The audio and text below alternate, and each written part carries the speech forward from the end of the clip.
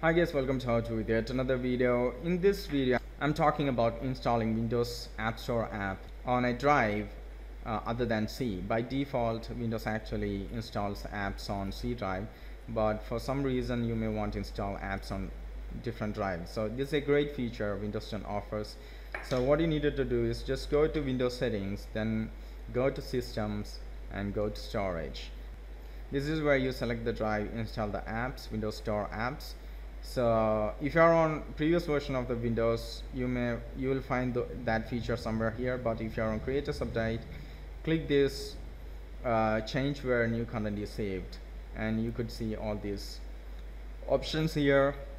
You can actually choose the drive that you want Windows to save new apps to.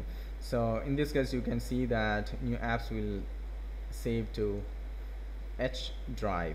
So if you want, by default it's C, but you can choose any other drive that's already connected to your PC, like even external hard drive. So if it's an external hard drive, once you set that, Windows will automatically create a new folders in that drive, and here you can see that Windows apps and WP system and WU download cache folder. Then these are the folders that's being created by Windows, so make sure that you don't delete these folders. So that's the one thing. Then what if you have already installed some apps on the C and you want to move those apps to the new drive that Windows save apps to? So in that case, just go to apps. If you're on creators update, if you're on previous version of the Windows, it will be somewhere here, apps and features.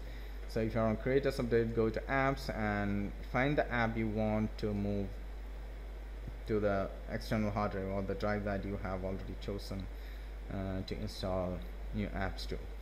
So in that case, find the app you want to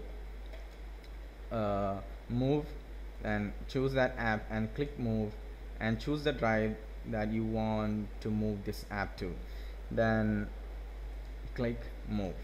Then it will be moved to that particular drive that you have selected. That's it. So however, some apps actually, if it's already been installed on C drive, some apps actually don't let you move. So in that case, the only way is to just delete the app and reinstall the app. That's it. That's it guys. That's how you install Windows Store app on drives other than C drive, or move an already installed app. I hope this helps. Please subscribe to my channel for more videos, tips and tricks like this, and thanks for watching.